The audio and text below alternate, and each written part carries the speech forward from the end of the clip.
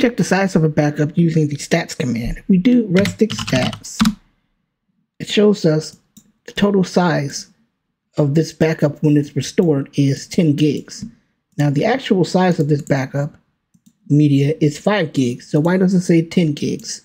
So what this is saying is if we were to restore this entire repository at once, it would come out to about 10 gigs. If we wanted to see the actual size of the contents, for example, we can use stats with the mode flag and use files by contents.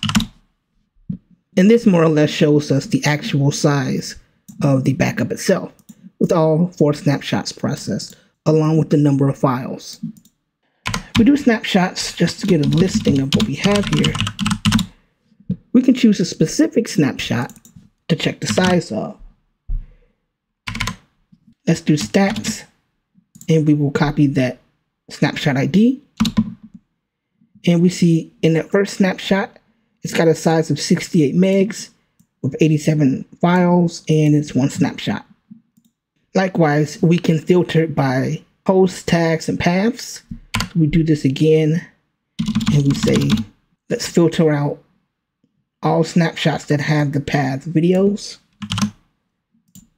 Go to path, and it's processed 3 snapshots, and this is the size. If we were to restore those, if we do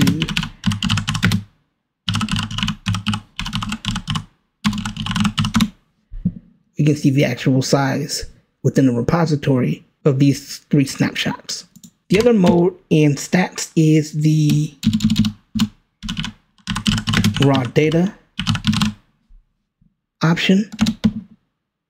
And this gives you a lot more detail about the size and the uncompressed versus compressed size, along with the compression ratio. So in this repository, only 0.2% of the files have been compressed. There's a lot of media, videos, and music in this repository, so we don't have really good compression, like at all. But if you're backing up tons of little documents and spreadsheets, maybe some pictures, you're gonna see really good compression. The next section, we'll be looking at comparing snapshots.